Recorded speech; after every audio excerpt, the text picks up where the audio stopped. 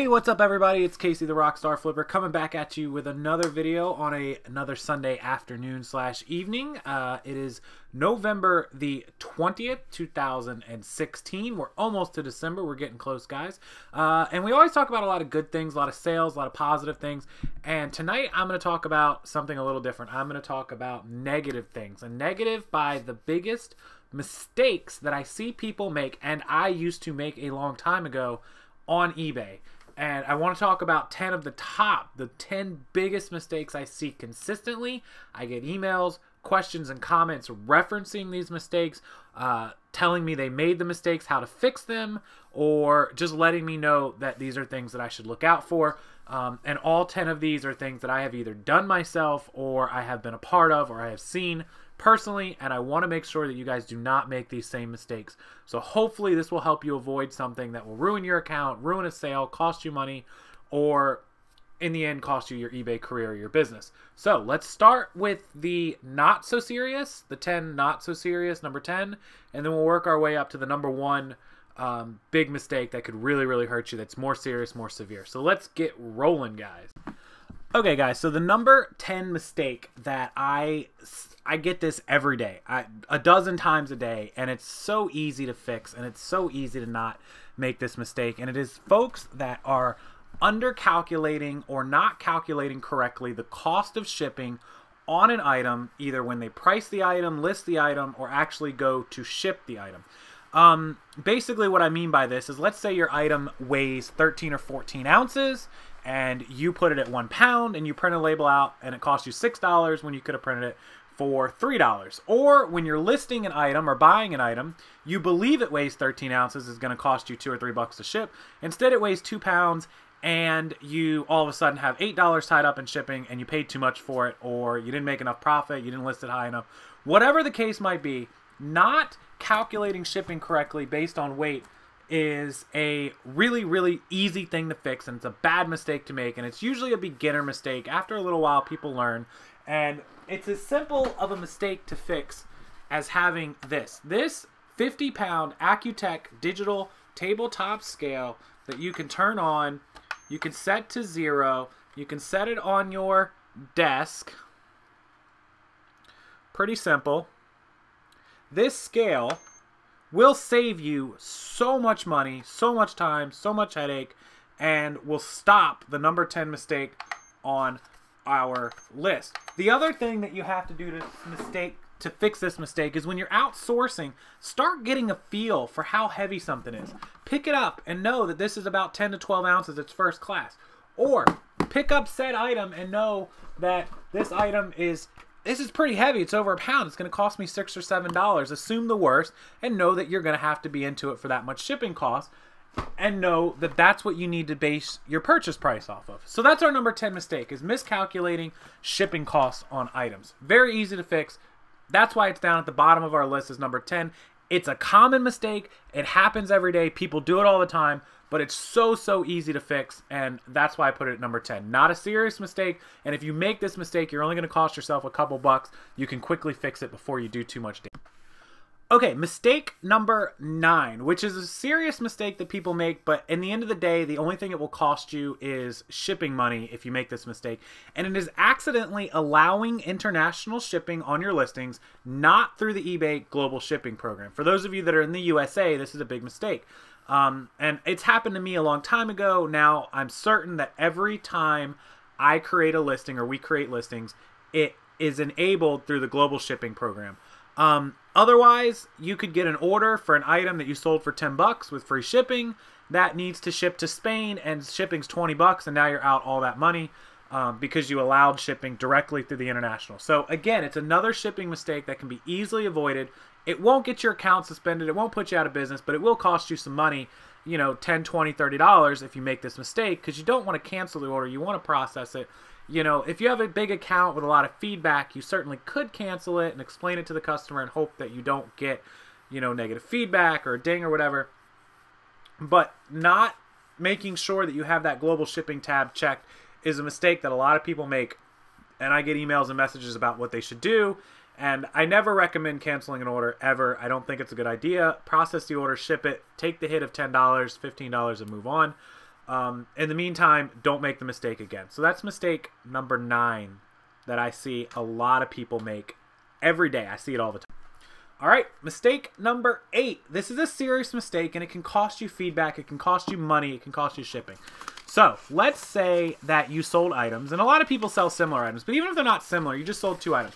You sold 2 t-shirts, and you pull those 2 t-shirts, and you sit those 2 t-shirts down, but somehow you accidentally set them down on the wrong label. Now this person is going to get this t-shirt, and this person's going to get this t-shirt. We have done it. We have swapped orders on accident simply by mistakenly putting the wrong label or the wrong item into the wrong envelope. It happens. So very, very carefully make sure, and we do it. We write on the bottom, we write highlighters, we double, triple check our items. Now, this won't necessarily put you out of business or get you suspended, but it can get you 2 negatives because 2 people are going to get the wrong items. It could get you no negatives. They might be happy. You might need to just call them and pay for 2 more labels, $3, $6, to have them ship them to each other. Mail this person a label, email this person a label, and say, I'm very sorry. Can you please return this? Yours is on the way. I'm very sorry. Please return this. You're on the way. Whoop, they ship them to each other. They don't even have to ship back to you because you want to save time, save money. Just have them ship them to each other. But it is a big mistake, and it can cost you time, trouble, and it could end up getting you negative feedback from those customers. So it's something you want to make sure, if you're packing multiple orders a day, multiple items, especially if they're similar items, make sure you put the right item in the right package with the right label every single time, guys. Don't mess them up. Don't crisscross them. And even if you think you've got it right, double check it, triple check it. We look over everything that we do. It's a mistake you don't want to make. It's a huge headache, and we have made that mistake. We haven't made it in a very long time because we've worked all of these kinks out, and that's why I'm giving you guys this list of mistakes that I see a ton from people and how to handle them. I'm giving you guys the answers. Don't make these mistakes. All right, let's keep rolling along. Number 7 on the top eBay mistakes that I see people make every single day, and this is a big one that everybody's done. Everybody's guilty of it, and it shouldn't happen, but it happens, and that is not properly or fully describing your items. It is the reason that people open not as described item cases. That's why it exists on eBay. You forgot a rip or a stain or a tear or a missing item. You put the wrong color. You didn't put the size. Whatever it is, you didn't describe the item properly. It happens all the time. I have a white wireless mouse for sale. No, you have a black and silver one. It's not white, it's black and silver. Customer gets it and it is wrong. You have a large polo shirt. No, you have a medium. This is not a large, it is a medium.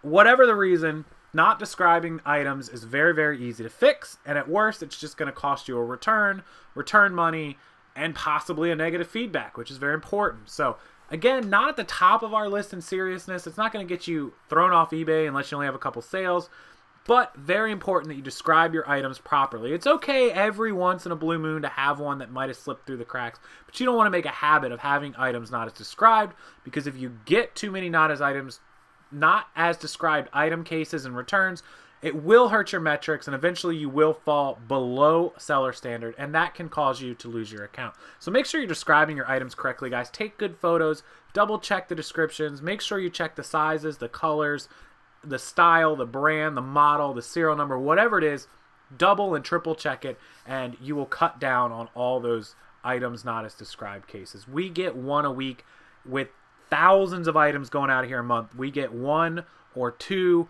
maybe 3 or 4 a month at most. So make sure you guys really check your items before you hit that submit post button. Number 6 is one that a lot of people aren't going to know about, not going to realize, and it's probably not as big of a mistake to make, but it can certainly cost you a lot of money, and it can tick off a customer if you do it wrong. Mistyping counter offers. If somebody makes you a best offer and you accidentally mistype a counter offer. Let's say you list an item for $100 and a customer offers you, I don't know, $60, and you say, I want to get 75 out of them, and you accidentally type $7.50 and they accept the offer, you are out all that money. You are binded to ship them that item for $7.50. Now, you can cancel the order, but we're right back to receiving negative feedback, getting a cancel order, ding against your metric, a whole lot of problems, ticking off a customer. You got a lot of issues if you mistakenly type a counter offer and then want to cancel it. So you have to fulfill that order. You're going to lose a lot of money, or you're going to lose a lot of metrics. Take your pick. So it's pretty bad, which is why I put it a little higher on the list than the rest of them.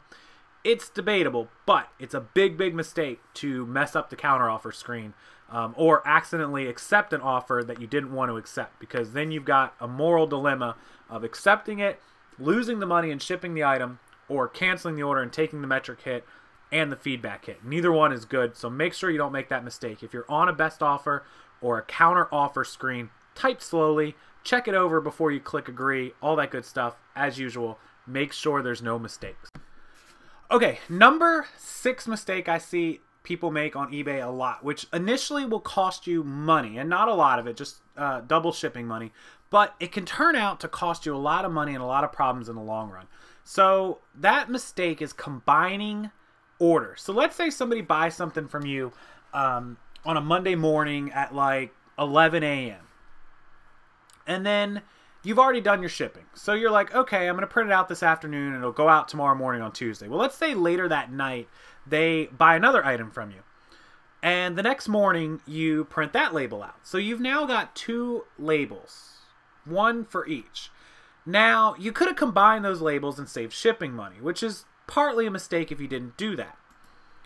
You're costing money by not combining the orders. Well, the other problem is if you combine the orders and provide the same tracking number for each item in the same package, that customer could complain that they only got one of the other items if they're trying to scam you. And then you could be out the cost or the sale price of the second item, because they could just say, oh, I only got one. Now, yes, I know you can compare the receipt weight and all those good things, but if a scammer wants to scam you, they're going to scam you. So combining orders for separate items that one customer has bought can be good to save you money, but it can also turn against you if they decide to scam you, and then that gives them an opening to leave negative feedback for the item they claim that they didn't get. So be very, very careful. It's along the same lines as the last couple of issues and mistakes, but be careful when combining orders. If somebody's got a lot of feedback, or they're a regular customer, or they look like a good person, you can certainly combine the orders. But if it's somebody that's iffy or has little feedback or whatever it is, it might be better to just spend the extra $3 to mail the items separately, because you intended to do that anyways. It's just lucky that they bought them together and you can save money by combining them. But is it worth losing out on the sale price of one item if they claim they didn't get it? Make sure you use your gut and think about that before you combine orders, or shipping labels at least. Because it can certainly turn against you. I've had it happen where somebody claims they didn't get the second item. We absolutely packed them together. They scammed me. They got away with that $20 for that item, and they left us negative feedback that I had to fight to get rid of. So make sure you have a good customer before you do it. Okay, we're moving right along to the number 4 mistake that I see people make on eBay all the time, and this happens to me a lot. I always count. When you print a shipping label and it comes up on your screen and you press that print button, make sure that label spits out of the printer. It could, for any reason, get jammed. It could not reach the signal. It could be that you didn't press the button like you thought you did and you just closed the label out. If that label doesn't print and you don't have the label in front of you, you're not going to know that that iPod or that shirt or that shoes was supposed to ship. You've got no label. This item's just going to sit on your shelf. You have no idea it's supposed to ship out. About 3 or 4 days later, that customer is going to email you, message you, whatever, and say, hey, I never got my item. You're going to go back and look at the shipping label, the tracking number, and you're going to see that it was printed, but that it never went out the door. And you're going to say, well, what happened? Then you're going to go to the shelf. You're going to find the item, and you're going to say, oh my God, the label never printed. You're going to message the customer and say it's on the way, and hopefully they're very understanding and they don't leave you negative feedback or don't open a case for item not received. It happens all the time, more than you would think, that printers mess up, Wi-Fi signals fail, labels don't print, and items don't go out the door. Make sure you are pressing that print button and that the item label is actually coming out of the printer so that you know to ship it. It's a huge mistake, and I see people make it all the time, and we are guilty even recently of forgetting an item. Luckily, I found it. The next day, I realized it, and it went out the door. I just happened to remember, hey, that item's sold. Why didn't it go out the door? I looked at the tracking number. Tracking number showed that it had been created but never scanned, which means we didn't hand it to the USPS guy, which means the label was here. We didn't have the label.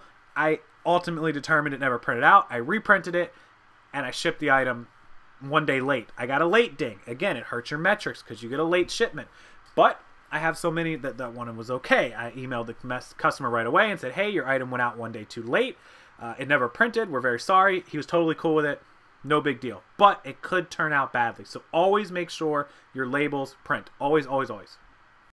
All right, guys, we're getting to the top of the list. This is number 3. The number 3 mistake that I see a lot of eBayers sellers make, and that is overselling your items. That means accidentally relisting an item, accidentally putting a 4 when you only have 3, accidentally selling similar and forgetting to adjust the quantity. You had 5, you sold 2, leaving you 3, and you hit sell similar, and it posts 5 back up, and you sell 5, and now you're short 2.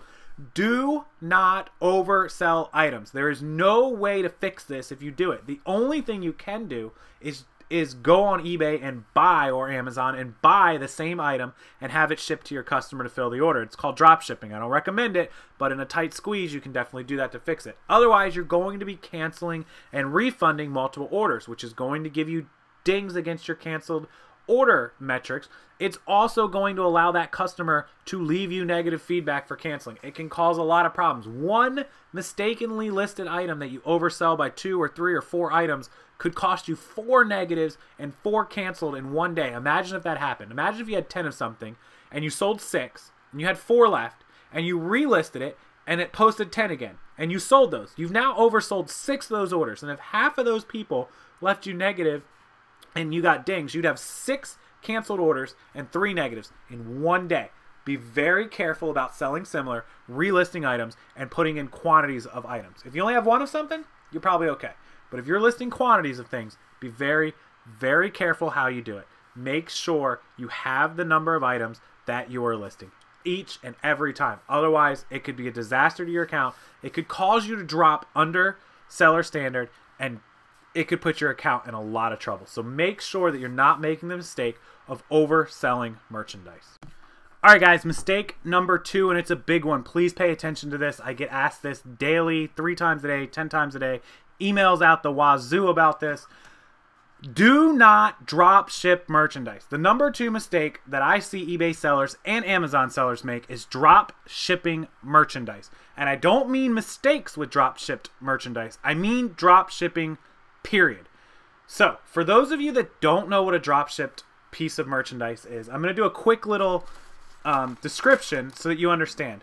Let's say that you find a supplier in China, in Brazil, in Florida, wherever they are. They tell you, I've got these wonderful Crown Royal bags for sale. They're $1 a piece. And you say, well, wow, I can sell those things for $10 a piece. I'd like to buy some. And he says, wonderful, I've got 1,000 of them. And you say, wow, okay, I'm going to list this item. You take the photos, and he's over here, and you're the eBay seller in the middle, and you go ahead and you list 100 of them at $10 a piece. Great, you're going to make some profit. Well, you're here in the middle.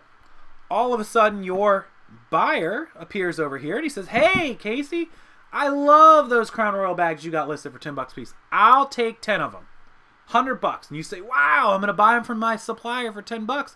Sweet. So your buyer places an order on eBay and hits buy it now, quantity 10, and whoop, shoots you over $100. You call up your guy and you're like, hey, I'd like to order 10 of these. And he goes, oh, sorry, we sold out. Now you've got a buyer that's already paid you and put an order in, and you can't fill the order. That's drop shipping. Normally, your buyer wouldn't be out. He would say, okay, 10 are on the way, and you'd give him this guy's shipping label instead of your own. It would jump over you, and it would ship right to your customer instead of shipping to you, and you'd have a fulfilled order. That's why we don't drop ship. You never know when stock is going to run out, or your buyer could say, oh, Casey, you know what? We don't have the green ones anymore. We only have red ones. My customer ordered green ones. Sorry, can't help you. Well, guess what? It's not this guy that's in trouble. It's you. You can't fill the order. You have to cancel the order. You have to give this guy a refund, and you're going to get the negative feedback. It is your account that is at risk when you drop ship. If for any reason he runs out of stock, he doesn't have the color, if he does have it and he ships it to this guy and it's counterfeit or it's crap material, Any number of things can happen when you drop ship and you are not handling the merchandise to see it yourself and know that it is physically in stock, the right amount, the right color, the right size, it's not counterfeit. There are so many things that can go wrong with drop shipping. Now, don't get me wrong. I know there are a lot of people that are going to give me hate for this, and they're going to say they make a great living drop shipping. And you know what? Congratulations. You have been lucky. Very lucky. I will not risk my account on material that I do not own, ever. eBay used to have a policy, and I believe it's probably still in their terms of service, that if you don't own it, you are not supposed to be listing it on the account. Somebody correct me if I'm wrong, but I think that's still part of eBay's policy. It may not be. It was for many years. What if you done the same thing and listed 100 of these, and you sold all 100 of them overnight to 100 individuals?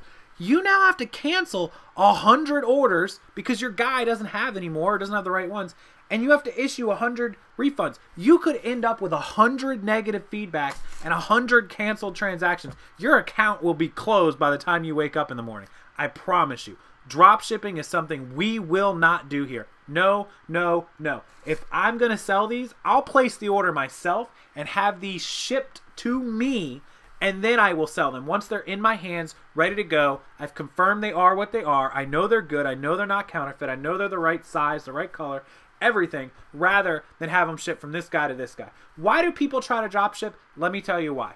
They don't have to spend the money to buy the merchandise. This customer pays them, they use his money to pay this guy, and it goes to them. It's a quick, easy way to make money without putting up your own money. But you know what else it is? It's lazy and it's cheap. Stop doing it. Buy the merchandise, have it shipped into your building, your office, your house. You inspect the goods, and then you sell it. If they're no good, ship it back and get your money back on PayPal. Pay that guy with PayPal and do the same thing that everybody else does. Don't be lazy and try to take the short way out. This business is not for you if that's how you think you're going to make money. I absolutely hate people that drop ship. I cannot stand it. It drives me insane. It makes me want to scream. Buy it and bring it in yourself, then sell it. Do not drop ship. Mistake number 2, I've seen dozens of people lose their accounts off of trying to cut corners, be cheap, and do things the quick, easy way rather than do the work it takes to make the real money.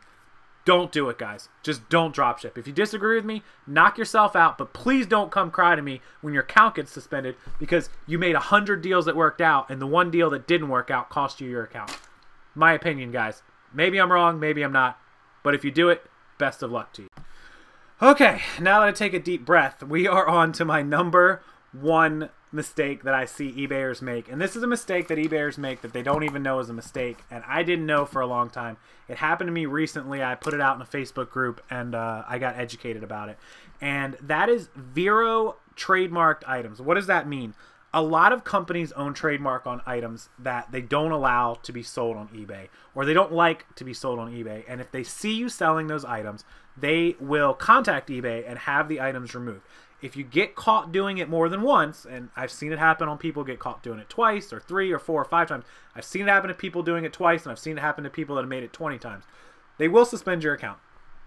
Basically, there are lists and lists of companies and trademarks that you just can't sell on eBay. I don't know them all. I know some of them. OtterBox is a very bad company. You can sell OtterBoxes used, but if you sell them brand new, they are going to come after you. I recommend not selling OtterBoxes. OtterBox is a big, big company that will come after your account on eBay for selling their merchandise. The word onesie, like a baby onesie, is not allowed to be used. This is where I got caught. We sold some baby clothes and I posted that they were onesies. Gerber, the Gerber company that you all know, the Gerber baby food, they own the rights to the word onesie. It is trademarked. You cannot use that without their permission. If they see that you've listed an item using the word onesie, they will contact eBay and they will copyright it and remove your listing, and you will get a warning from eBay. I got that warning. It was probably like 6 months ago. I have never listed another onesie again. I do not want to lose my account. They'll always give you the benefit of the doubt. If you do it again, they're going to sue you. They will sue you. I'm not being dramatic or drama queen or exaggerating. If they catch you again, you will get a cease and desist letter in the mail and they will sue you. Same goes for the word Velcro.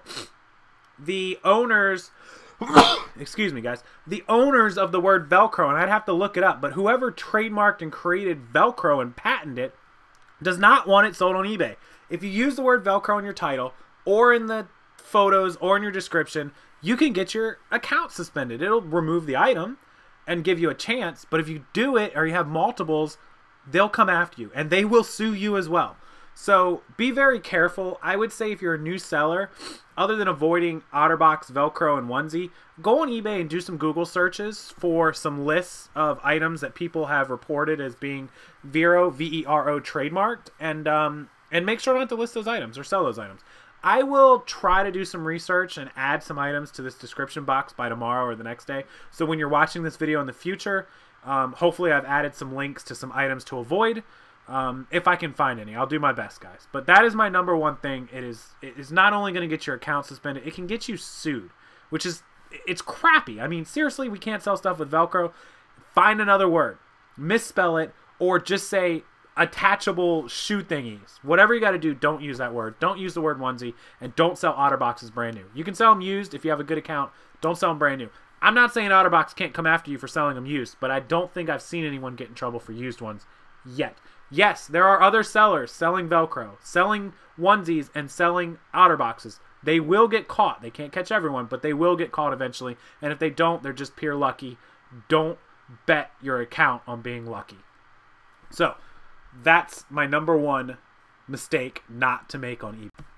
Alright guys, thanks for watching the video. These are 10 mistakes that you should not make on eBay, and you should definitely not make them anymore because I have told you guys not to make them, and I've told you how to avoid them, and I told you how to fix them. So if you watch this video and you make these mistakes, shame on you. Anyways, with that being said, I've got 2 announcements to make. Announcement number 1 is that my Q&A show is going to move to Thursday. As you guys have seen in the last couple of Q&As, we go out on Fridays. We always have things planned. It just seems to work out that way. Thursday is a day we are home all night, or Kate is out and I am home. I'm going to do Q&As on Thursday. Just the way it is. I apologize if that messes with anybody. If you can't watch me live on Thursday, then watch it on Friday after it's been recorded. It's all the same. I love for you guys to be live. If you can't be live, then watch it, record it. It's all the same to me. And if you want to get a question in, leave it on a comment the week before, and I'll message or comment or email back to you. Or I'll include it in the video on Thursday, and then you can watch me answer it whenever you have a chance to watch. That's announcement number 1. Q&A moving to Thursday. Same time, 9 p.m. Eastern Time. Q&A Thursday, 9 p.m. on Thursday nights now. Announcement number 2 is that I really appreciate everybody who watched the live show last week on Friday. Lindy was awesome. I'm going to be on her channel soon. Don't have a date and time for you yet. I will ask her tonight, tomorrow, and we will get that set for you guys. So look out for me being over on Lindy Glenn's channel. You guys went and subscribed to her channel. I think she got over 200 subscribers in one night, so thank you so much for that, guys. I love you guys for that. I love you guys supporting other channels and always coming back to watch my videos. Make sure to check out some of the old videos if you missed any. A lot of good content that you can check out on this channel if you want to binge watch or if you missed anything. Make sure to subscribe to the channel if you haven't already, if you're new. I appreciate that as well, and I appreciate you checking it out and joining me. A lot of new videos coming up, a lot of new ideas. Some of them I got from you guys, so thank you. You can always comment or email. My email is down in the description box, along with my social media if you want to go follow me over there. I post on Instagram and Twitter daily, so a lot of good items that I'm out buying from the hauls, things that you don't see here on the YouTube channel, I post there sometimes. So I really appreciate all you guys. You guys are the best. Thank you for sticking with me. Thanks for watching even the bad videos. Thanks for watching the good videos. Thanks for your comments, positive, negatives, all that good stuff. I'm still responding to as many as I can, so I will get to them. But in the meantime, I'm going to get this video up, and I will see you guys tomorrow. Fresh week, fresh new buying, fresh new selling, Monday morning. Let's knock it out of the park this week, guys. Let's make a lot of money, and I'll see you tomorrow afternoon. Have a great night.